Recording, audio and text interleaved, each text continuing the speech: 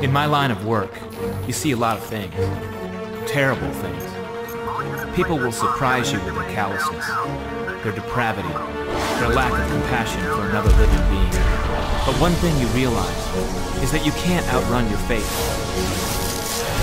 It could come at you from any angle. The barrel of a gun, a vat of chemicals, a cosmic disaster, or even a lightning bolt out of a clear sky. The cosmic scales are always seeking balance. So no matter how large you build that wall, carefully constructed out of bricks and mortar made from the truth and justice itself, evil will always find a way to slip through the cracks.